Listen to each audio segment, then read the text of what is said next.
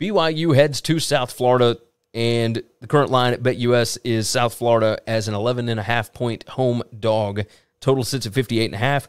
4 p.m. Eastern Time on ESPNU, and there's some rumblings that the top 2 wide receivers for BYU are probable for this game, etc. I mean, nobody has explicitly said that they are out, but it does make you pause a little bit, right? I've got BYU winning 10 games this year, so obviously I want them to do well, but, Gary Bohannon, the quarterback from Baylor that actually had a lot of success against BYU last season at Baylor.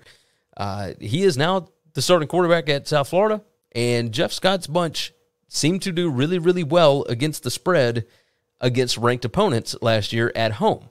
So I think they were 4-0 against the spread at home. Now, they didn't win a bunch of those, and this is a shorter line than some of those that he got before.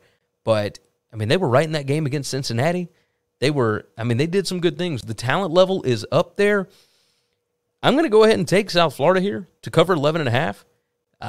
I love BYU. I love what they're bringing back. They have got a ton of returning production, etc. I like Jaron Hall, the quarterback.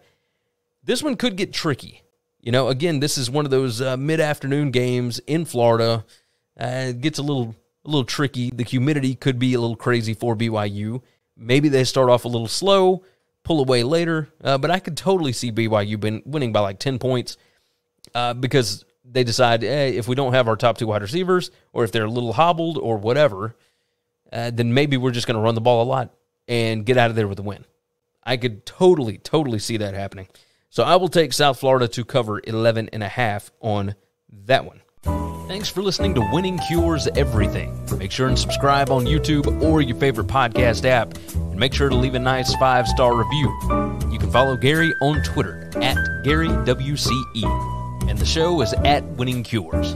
Be sure to check out the merch in our web store and share the show.